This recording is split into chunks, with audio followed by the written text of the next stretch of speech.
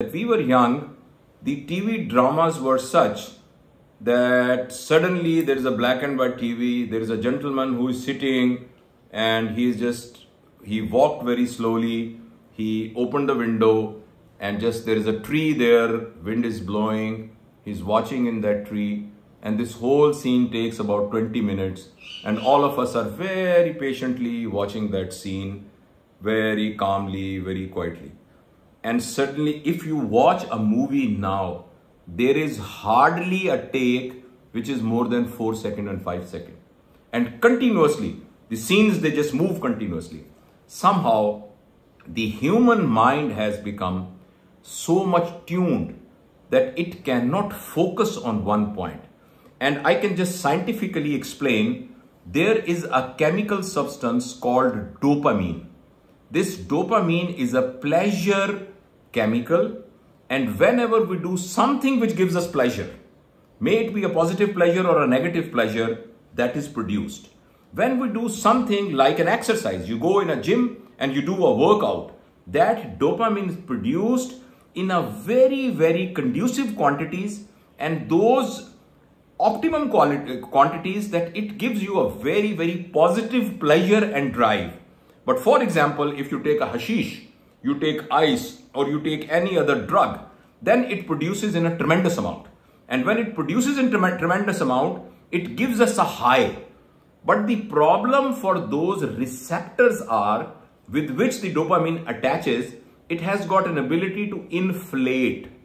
So the amount of dopamine required to satisfy that happiness thing is going to increase serially.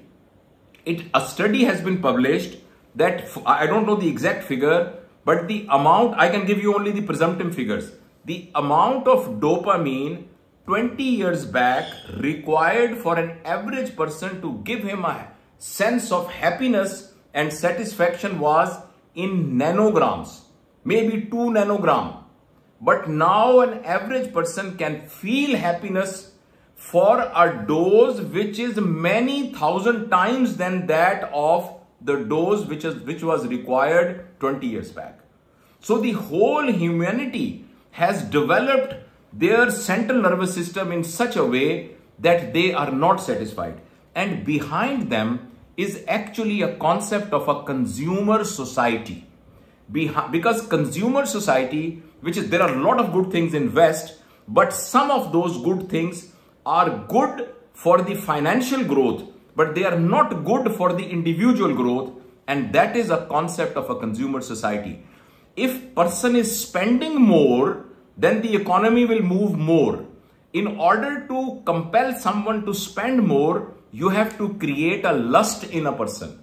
In order to create a lust in a person, you have to produce those things which satisfy their dopamine level. This has resulted in a concept of brand consciousness. This mobile phone, this mobile phone is in my friend's hand. Mobile phone just makes a small change. Instead of 3 cameras, it makes 4 cameras and its price becomes 1 lakh more. And those persons who are actually utilizing it perfectly, they are compelled to buy it because they have to be brand consciousness. No, so there is not one single answer to your question, but impatient mind is actually an international problem, and that is because of consumer capitalist mindset, which has resulted in creating lust in a people in such a way that now they have changed the biochemistry of a person and everyone is behind a lust. And for lust, they have to continuously change. If you don't continuously change, you cannot satisfy your lust receptors which are there in their head. So that physiology has become now pathology. We perhaps in a collective way, perhaps we cannot change it, but in an individual way, we can change it. If we just do something. Most important thing is to learn the skill of minimalism. This concept, after this lecture, if you have a time, you please go through the internet and write this concept of minimalism.